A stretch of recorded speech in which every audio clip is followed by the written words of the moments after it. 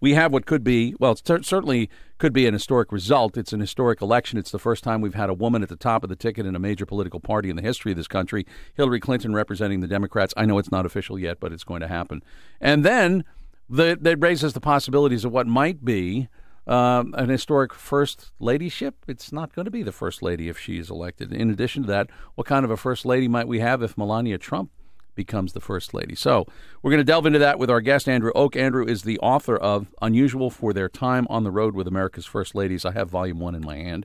He's in the studio with us. Good morning, sir. Good morning, Tim. How are you today? I was looking at your picture. You've got the suit on and everything like that in your picture. You're not like that at all, though. Sure. A little bit of, it's funny. I do the public appearances and the public speaking and at presidential museums and libraries, and a lot of times you look out in the crowd and people kind of tilt their head like a dog hearing a high whistle. I would not be who I would cast in a movie as a First Ladies historian or women's historian. And it's just, the C-SPAN series that I produced with a great team of people over at C-SPAN. Mark Farkas, I know a friend of yours from this show. I was very fortunate to be the producer on that series that got to travel to all these locations and get to know these First Ladies in a different kind of way. So how'd you get involved interested in this? I mean, you got the tats, you play drums. We were just talking about that. I mean, you don't have what one would consider the typical resume of an historian. No, I like stories. I like to tell stories and I like to document stories. And when friends of mine at C-SPAN told me about the project and the fact that many of these stories were yet untold or unfamiliar to the public en masse, to bring these kind of things to the light and talk about a group that's very underrepresented in American history, women, and how they helped build this country. It just was so intriguing to me, and the rigorous schedule to put that show on the air and travel to these locations. I come out the backside of this thing kind of like a Rain Man of First Ladies, and the facts just keep coming and coming, and the stories, and they were so great, I figured I'd start talking about them and write a book about it. What's the harder ones to do, the ones who were years ago or the ones who were more contemporary? That's an interesting question because I can't peg one or the other. Clearly, when you go back in time, there's not the documentation that you would think. We don't have them on film. We don't even have some of them on camera, obviously, before photography. And later on, we kind of get a little more protective of things, and you don't get to see as many things. So it really depends on the First Lady. Like, it might be harder to go and find out really, really in-depth things about Hillary Clinton, where you could go to Martha Washington and find out more, even though we had less documentation of her because of the way modern times and media has depicted them. I was reminded that you have in here one of the chapters on Louisa Adams, John Quincy Adams' wife, and Louisa Thomas, who is the daughter of Evan Thomas, just came out with a book, and I talked to her a couple of weeks ago about Louisa Adams and the amount of diaries and the letters, the correspondence, something you don't get nowadays. On the other hand, you do get a lot of video appearances, but all that seems really controlled. And so you always wonder exactly what you're getting for the real picture, That's exactly the point, Tim. And if you go back, like a lot of these letters, and the Louisa Catherine Adams diaries are a perfect example, we're not meant to read those when they're writing them. And Louisa Catherine Adams documents her travels across Europe with John Quincy. You mentioned the Trump administration, the potential Trump administration. That would be our second only foreign-born First Lady. Louisa Catherine Adams, the only foreign-born First Lady. But when you get into these documents and you get into these diaries and these letters, you get to learn things about these women that there's no way you could learn in the controlled modern times that we live in. All right, let's talk a little bit about this one key, I think, intriguing prospect, which is what happens not only if you have a first guy, but he's also former president. I mean, that's a double whammy. I mean, aside from a former president filling that role, it's a man filling that role, it's a former president. So what does this do? Absolutely. I mean, we can only speculate that it would be Madam President if Hillary Clinton or any woman were to get into the office eventually. We have to think that would happen sooner than later. So you then have a first gentleman, we could presume as well. First guy. And people always ask me in these speeches and stuff, well, are you the first man's lady man, or what happens to that point? I'll always be the first lady's man.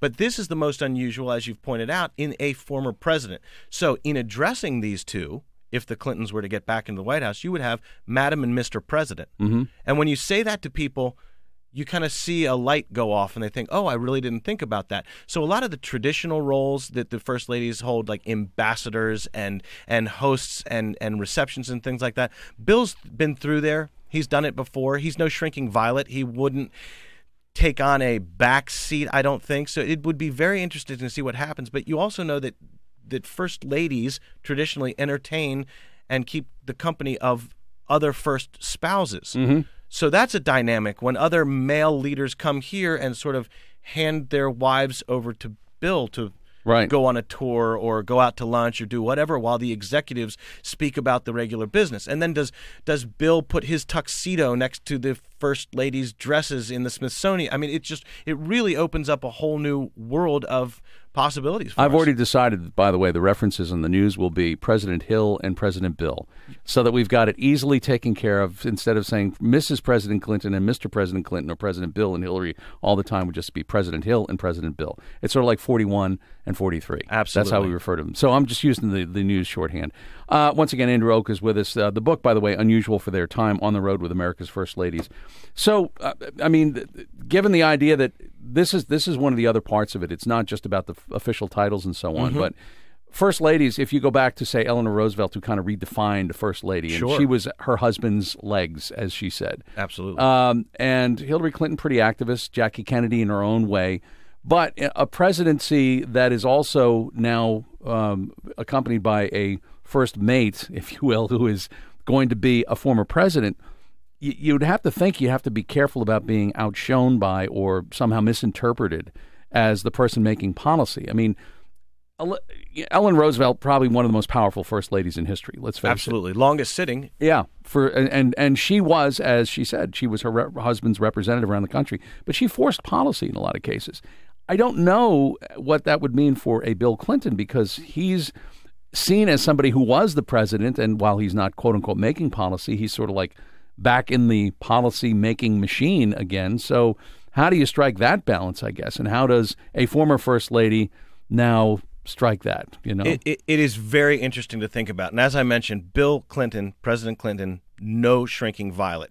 It's going to be hard when some leaders that are the same for countries that dealt with President Bill Clinton, who are now dealing with President Hillary Clinton, and you walk into the room, who gets the first handshake? Who steps forward? When I would imagine that in a Clinton administration, just based on when she was a senator, they weren't in the same room a lot. She would go places and do things, and he would go places and do things.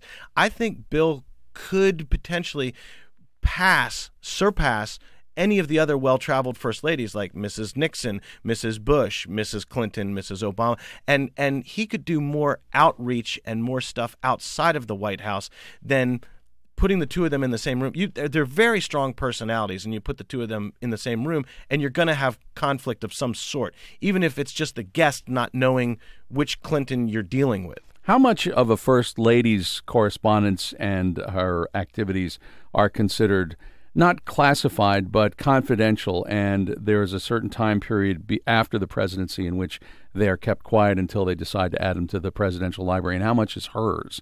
In other words, a president's correspondence as president is going into, it's owned by the public ever since Richard Nixon.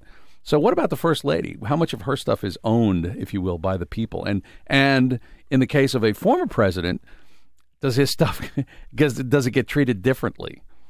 As far as what we do with our first ladies post-presidency and even pre-presidency, do you know that this year is the first time they've ever had a White House transition office for the first lady?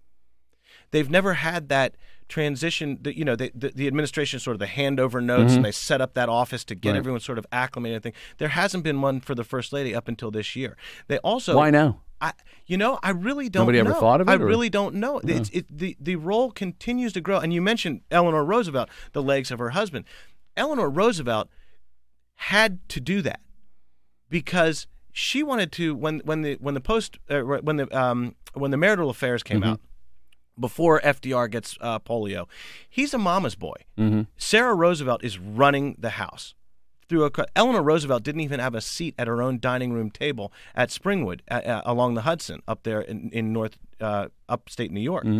So she wants to get a divorce. Sarah Roosevelt says, no, you're not going to get divorced. We don't do that. Roosevelts don't do that. There's too much money at stake. There's too much everything else at stake. So they stay married, but she says, I'm done with my marital duties. I'll stay married, but, hands off, and we're going to sleep in separate bedrooms, all the other kind of things like that. So Sarah Roosevelt is very happy for her son just to stay and be this rich guy, lord of the manor, and take care of things. And Eleanor Roosevelt sees if she does that, then she's really stuck. So she's the one that hires a political consultant, the guy that lived in Bethesda down here, to resurrect his president or his political career, get him to be president, and then she steps out beyond that. So she makes her own gateway to get out from under her husband, under her mother-in-law, and get out and do this to become what we say is, one of the most influential first ladies, whether you like what she did or didn't like what she did. She was there for a long time and did a lot of stuff. She couldn't have done that if Lucy Hayes hadn't done it years and years and years and years and years before for her husband, Rutherford B. Hayes, when he was governor of Ohio. She went to insane asylums. She went to orphanages, hospitals, things like that, and brought back that sort of recon information for her then governor husband that would transfer into the White House. So there's transformative women and transitional women. And as the role builds over years, we've discovered the importance of it as Americans, and then you get these transitional offices. It's amazing that it hasn't been done before. I can only imagine, too, in the case of Donald Trump, where Melania is now trying to, he was talking about how she's a successful businesswoman. There was a rather uncomplimentary article recently in a magazine about her. And it kind of portrayed her as a little bit of a bubblehead, if you will. And there's a language problem. As you mentioned, she was born in another country. On the other hand, she would be the first lady. And so there is a deference that you have to pay to that individual. And clearly would get caught up in this whole Washington, like, what's your cause? I mean, Michelle Obama, I thought, pretty much put her life on hold to become first lady. I mean, she did a lot of things. She was member of board of directors. She was accomplished, but she became first lady, which meant that goes away. I'm going to be mom to my girls in Washington, keep them, on the straight and narrow, but she sort of put her life on hold. Case of Bill Clinton, a little different. I'm not sure what Melania Trump holds. And if she is pretty much taking care of the family right now, and I don't know that she has any causes or anything. I don't know of any current causes. She'll definitely have to pick one up, whether it's literacy as the Bushes did, or let's move and child obesity, or whatever sort of direction she's going to go in. It could be women's rights in a more international flavor because she's got that international element to her. But she will take on a role that has been shared by many other first ladies in that she's young and beautiful. And whether we like the presidents or not, those first ladies always get a pretty good deal in the press. You can go back to Frances Cleveland, the youngest first lady in history, at 21 years old when she married Grover Cleveland, who was 49. The country absolutely went crazy for her. Harriet Lane, James Buchanan, the only other bachelor president to be elected to the presidency who didn't remarry, but his niece, Harriet Lane, who comes in, young, attractive, wore different kind of styles, remarkably low-cut necklines and things like that, and hairstyles, updos. Heaven forbid. You couldn't see her ankles, but you could see down past her neck. I mean, but the public responds. They see these women, and just like you say, whatever we think about Melania, bubblehead, this, that, and the other, articles, model, Trump wife, she is going to be in that position. She is going to be one of the most highly visible women in the world, and people are going to pay attention to her shoes, her hair, her makeup, her styles, and her causes. And she will be pushed in that direction because modern-day first ladies can't not have a cause. Well, we will see come 56 days from today, whenever that person is who takes the oath of office, who will be standing beside him or her to be the next first person next to the president. Andrew Oak, for those who are looking for it, unusual for their time on the road with America's First Ladies. This I have in my hand is Volume 1. So this is available where? This is available at firstladiesman.com. Okay. My store page there will take you to either getting a signed copy directly from me, hardback, paperback, e-readers are on the way. You can also get it at Amazon.com, Booksamillion.com, Barnes & Noble, and any live event that you might happen to get to. And make sure you get it so you can get the picture with Millard Fillmore. It's actually a cardboard cutout. We had fun on the road. You two posing, yes. A one-sided conversation, I'm imagining, with the cardboard cutout. Yeah, he was a little flat. Okay. Flat Stanley in real life. All right. Thanks for coming in. Thanks for having me in. Cool. It's great. Andrew Oak, author, joining us here on POTUS. And by the way, the Twitter handle is @FirstLadiesAO, @FirstLadiesAO.